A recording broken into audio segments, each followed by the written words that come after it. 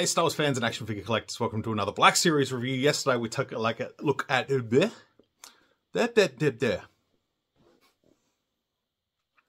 Hey Star Wars fans and action figure collectors, welcome back to another Black Series action figure review. Just yesterday we took a look at Baylan Skoll Mercenary, which is Baylan Skoll with a hood and robe.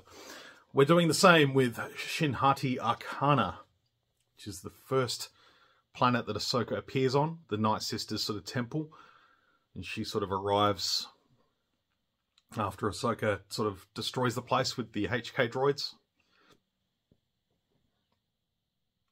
But she does wear the robe numerous times throughout the series, even at the very beginning of the show. So yeah, again, just another fantastic character, really sort of captured me along with Baylan. And yeah, she's fantastic. It looks great on the side. The artwork is fantastic.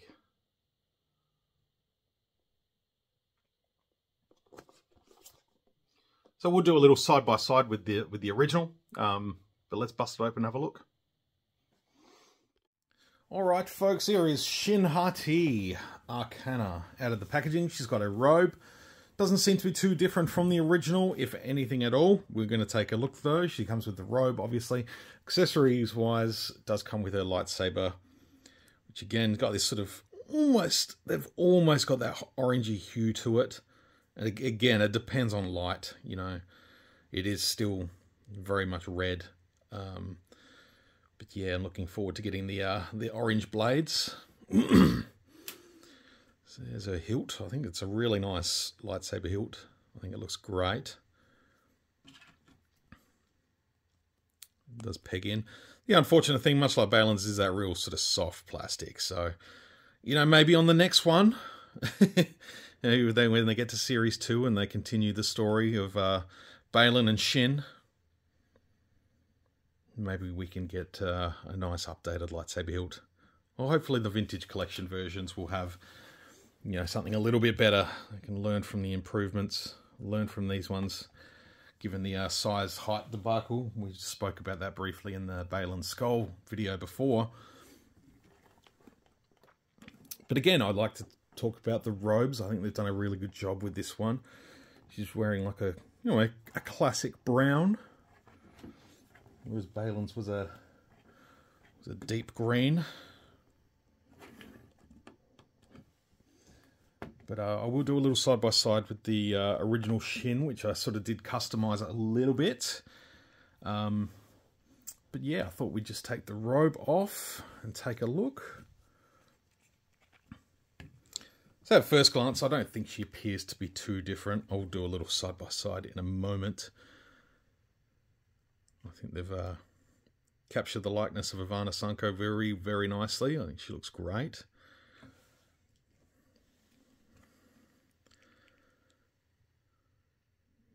Yeah, very similar. I did attempt to do a little bit of a wash on the hair. Didn't come out the best, but I gave it a crack.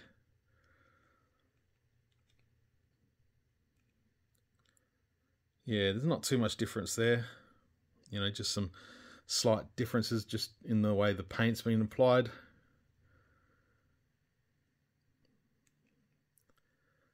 And you can see I did a little bit of weathering on her outfit as well on this version. On the right, whereas this one's nice and clean. So I really do like her outfit. Don't know, there's something about that sort of V sort of shape on the chest. Same with Baylan's. You know, they've got this similar sort of.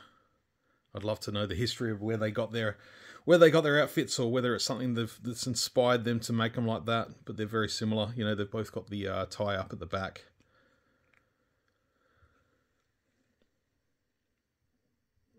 Do like the shoulder armor,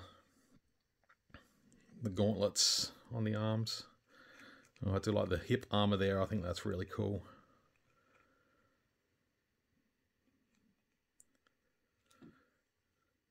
It's got the armor on her. No pun intended, on her shins.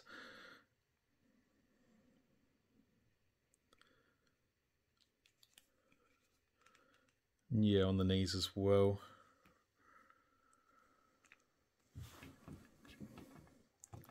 She's looking pretty good. I do like this figure a lot, even if it isn't any different to the original, which is only, you know, a year and a bit old, or a year old.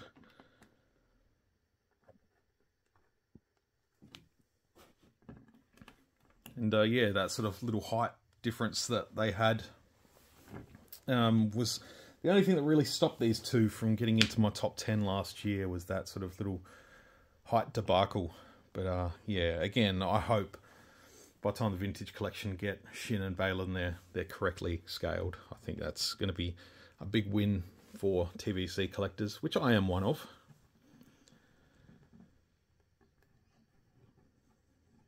If they get that right.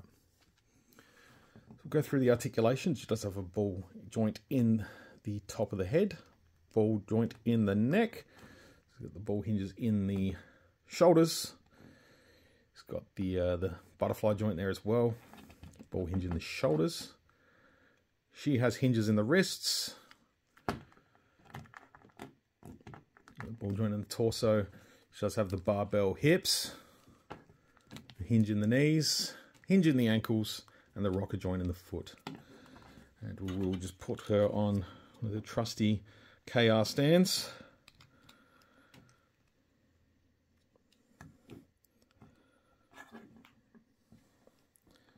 Well, let's do a little side by side, but time beside the first one, because I did do a little bit of a height fix on that one. Get them truly side by side. You can see there's a slight little height difference. I took the legs off of I think it was Vel Sartha and put the knee armor on, and yeah, just looking at this figure now, I did put it on upside down when I put them back on, but not a big deal. It just sort of brought the height down a little bit, but I'm not seeing, now that I've got these two side by side, I'm not really seeing a great deal of difference. Put the lightsabers across, there's really not that much.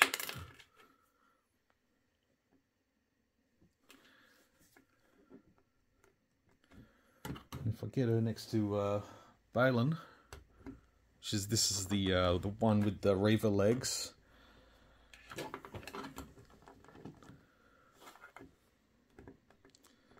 They kind of look okay together, to be honest. You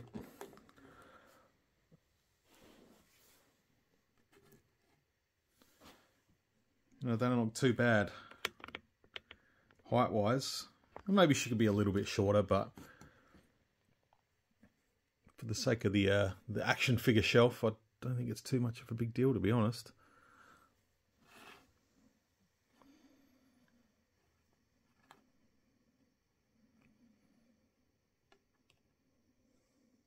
Yeah, a couple of really nice figures. Really love having these two together again.